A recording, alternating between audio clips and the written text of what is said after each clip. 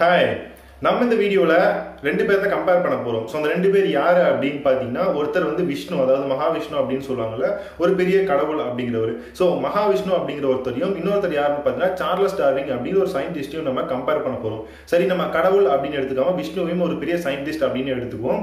எதுக்காக நான் விஷ்ணுவை சயின்டிஸ்ட் அப்படினு எடுக்கிறேன்னு பாத்தீங்கன்னா சார்லஸ் டார்வின் ஃபர்ஸ்ட் என்ன பண்ணார் அப்படினு நான் சொல்லிறேன். சோ சார்லஸ் டார்வின் எதுக்கு ஃபேமஸ் அப்படினு பாத்தீங்கன்னா அவர் வந்து ஒரு பெரிய சயின்டிஸ்ட்.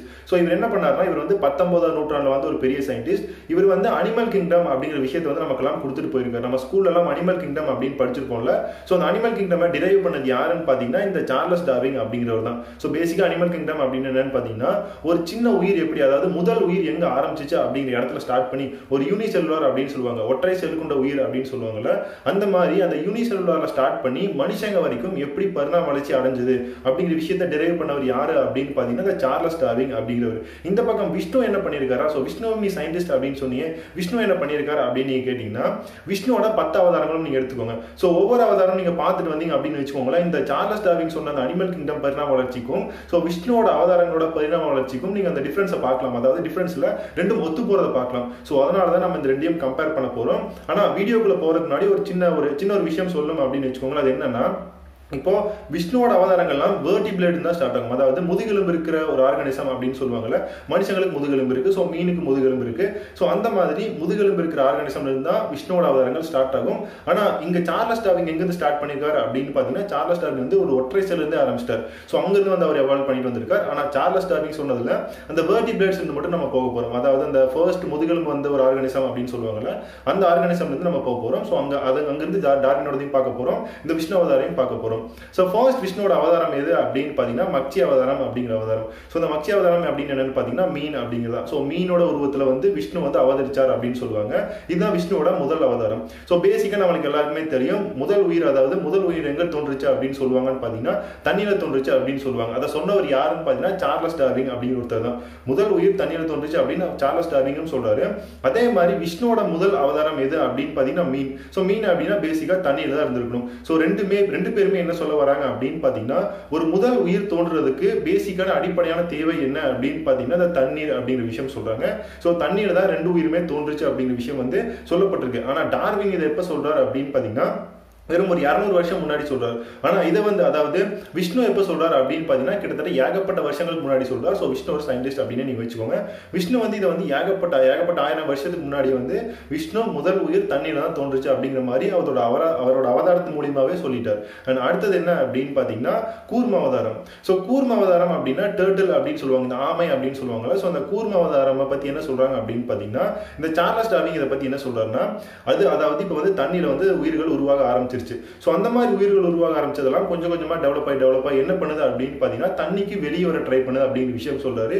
சோ அந்த மாதிரி வெளியே வர ட்ரை பண்ணதுல ஃபர்ஸ்ட் வெளியே வந்தது எது அப்படின்னு பாத்தீங்கன்னா ஒன்னு ஃப்ராகா இருக்கலாம், இல்ல இந்த டர்ட்டிலா இருக்கலாம். சோ இந்த மாதிரி ஏதோ ஒரு ஆர்கானிசம் வந்து ஃபர்ஸ்ட் தண்ணிக்கு வெளியே வந்திருக்கு அப்படிங்கிற விஷயம் சொல்றாரு. தண்ணியை விட்டு வெளியும் வந்து அதனால மூச்சு வாங்க முடியுற மாதிரி ஒரு ஆர்கானிசமா வந்து அடுத்த எவல்யூஷன் நடந்திருக்கு அப்படின்னு வந்து சார்லஸ் டார்வின் சொல்றாரு.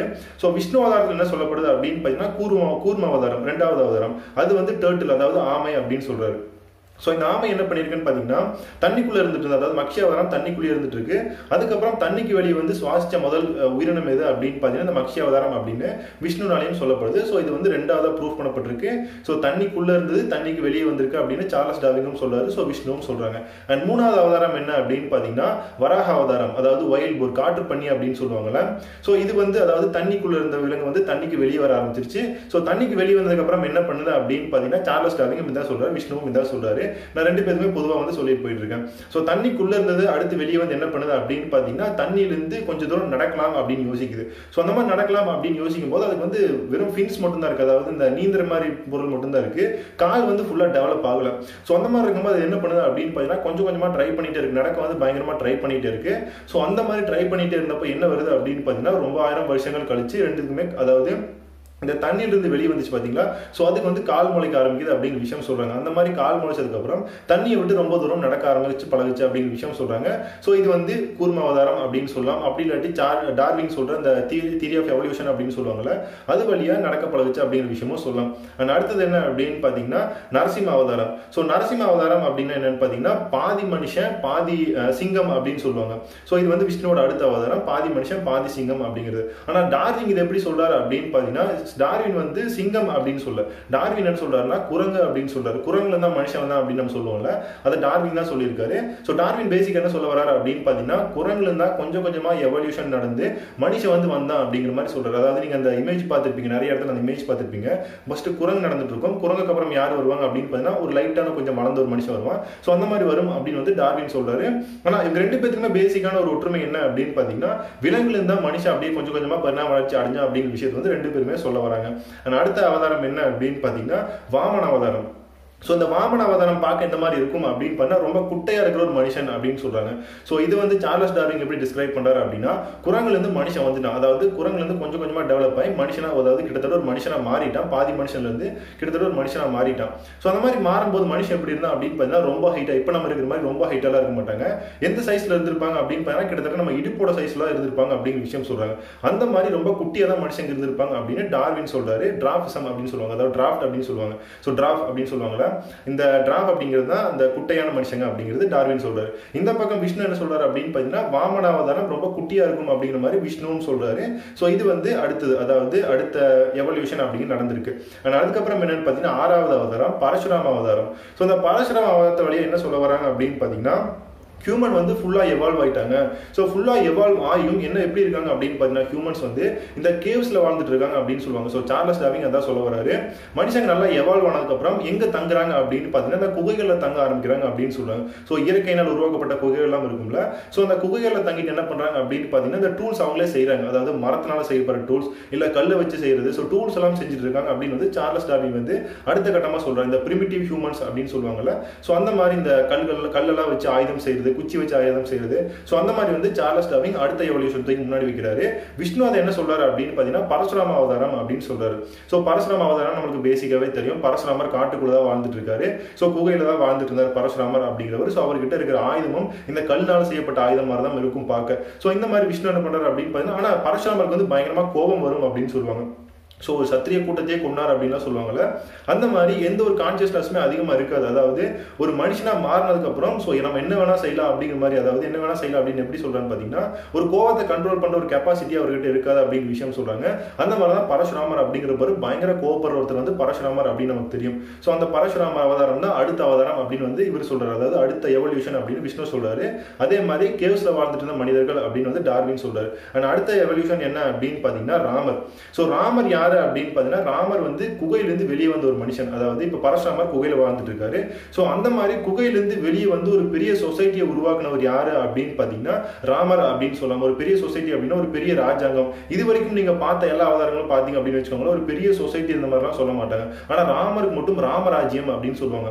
அந்த மாதிரி ராமர் வந்து ஒரு பெரிய சொசைட்டி உருவாக்குறார் குகையிலிருந்து வெளியே வந்து அப்படின்னு விஷ்ணு வந்து சொல்றார். இந்த பக்கம் டார்வின் என்ன சொல்றாரு அப்படின்னு பார்த்தீங்கன்னா, இந்த மனுஷன் குகையெல்லாம் வாழ்ந்துட்டு இருந்தான், குகையிலிருந்து என்ன பண்றான் அப்படின்னு பார்த்தீங்கன்னா வெளியே வர ஆரம்பிக்கிறான், வெளியே வந்து கூட்டம் கூட்டமா வாழ ஆரம்பிக்கிறான் அப்படிங்கிற மாதிரி டார்வின் சொல்றாரு. சோ இது வரைக்கும் தான் டார்வின் சொல்றாரு. இந்த மாடர்ன் ஹோமோசேபியன்ஸ் அப்படின்னு சொல்றாரு, இல்ல ஹோமோசேபியன்ஸ் அப்படின்னு கூட ஞாபகம் வச்சுக்கோங்க. இந்த ஹோமோசேபியன்ஸ் அப்படிங்கிறது சயின்டிபிக்கான வேர்ட் மனுஷங்களுக்கு. சோ இந்த ஹோமோசேபியன்ஸா மனுஷங்க மாறுறாங்க அப்படின்னு சொல்லி இத்தோட சார்லஸ் டார்வினோட தியரி வந்து ஸ்டாப் ஆகி நிக்குது. அதாவது இது வரைக்கும், அதாவது மனுஷங்க இப்படிதான் எவால்வ் ஆனாங்க அப்படின்னு சார்லஸ் டார்வின் வந்து இத்தோட தியரி ஸ்டாப் பண்ணி நிறுத்துறாரு. ஆனா இந்த பக்கம் விஷ்ணு என்ன பண்ணிட்டு இருக்காரு அப்படின்னு பாத்தீங்கன்னா, ராமர் அப்படிங்கிறவர் வந்து பயங்கரமா ஒரு ராமராஜ்யம் அப்படின்னு வச்சிருந்தாரு, ஒரு பெரிய சொசைட்டியை உருவாக்குனாரு. சோ இந்த குகையிலிருந்து பரசுராமரா இருந்து குகையிலிருந்து வெளியே வந்து ஒரு ராமராஜ்யம் அப்படிங்கிறது உருவாக ஆரம்பிக்குது. அண்ட் எப்படி ரிலேஷன்ஷிப் எல்லாம் மெயின்டைன் பண்ணும் அப்படிங்கிற விஷயத்தையும் கொஞ்சம் கொஞ்சமா சொல்ல ஆரம்பிக்கிறாங்க. அண்ட் பேசிக்கா இது நம்ம என்ன தெரிஞ்சுக்கலாம் அப்படின்னு பாத்தீங்கன்னா, சார்லஸ் டார்வின் எப்படி எவல்யூஷன் நடந்துச்சு அப்படிங்கிற மட்டும் தான் சொல்லிட்டு இருக்காரு. ஆனா இந்த பக்கம் விஷ்ணு அவதாரம் எதெல்லாம் சொல்லிட்டு இருக்காரு அப்படின்னு பாத்தீங்கன்னா, விஷ்ணு எதெல்லாம் சொல்லிட்டு இருக்காருன்னு பாத்தீங்கன்னா, மனுஷன் எவல்யூஷன் இப்படிதான் நடந்துச்சு, அதாவது ஹியூமன் எவல்யூஷன் இப்படிதான் நடந்துச்சு. அதே சமயம் உடல் ரீதியா பிசிக்கலா எவல்யூஷன் அப்படிங்க நடக்கிறது மட்டுமே இல்லாம மென்டலாவும் எவல்யூஷன் நடக்கணும் அப்படிங்கிற விஷயத்தை வந்து விஷ்ணு சொல்லிட்டே இருக்காரு. சோ அதை நம்ம அடுத்தடுத்து அப்படியே பார்த்துட்டு போவோம். இப்போ என்னெல்லாம் சொல்றாரு அப்படின்னு பாத்தீங்கன்னா, ராம அவதாரத்துக்கு ஒரு பெரிய சொசைட்டி உருவாயிருக்கு. அதே சமயம் ஹியூமன்ஸ் வந்து பயங்கர சிவிலைஸ்டா வந்து வாழ ஆரம்பிச்சிட்டு இருக்காங்க. அவங்களுக்கு தேவையான இண்டஸ்ட்ரீஸ் எல்லாம் கொஞ்சம் கொஞ்சமா கொண்டு வந்துட்டு இருக்காங்க.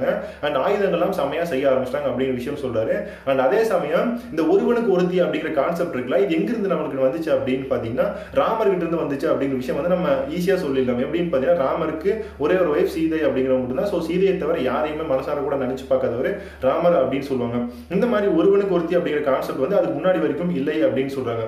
சோ அந்த எந்த மாதிரி இருக்கும் அப்படின்னு பாத்தீங்கன்னா, பேசிக்கா மனுஷங்களோட மென்டாலிட்டி என்னன்னு பாத்தீங்கன்னா, இந்த ஒருவனுக்கு ஒருத்தி அப்படிங்கிற மென்டாலிட்டி எல்லாம் மனுஷங்களுக்கு கிடையவே கிடையாது.